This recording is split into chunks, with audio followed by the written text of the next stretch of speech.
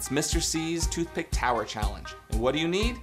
Two things, marshmallows and toothpicks. You go and do some research and you decide what kind of shapes you want to use to build your tower. Me, I'm going the geometric route.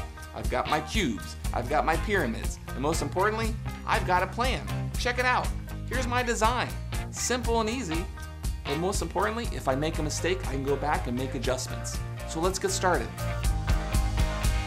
I've got a tower, but it's collapsing to the side, so I've got to think about what do I do to get it to stand up straight? I've got to build support on that side.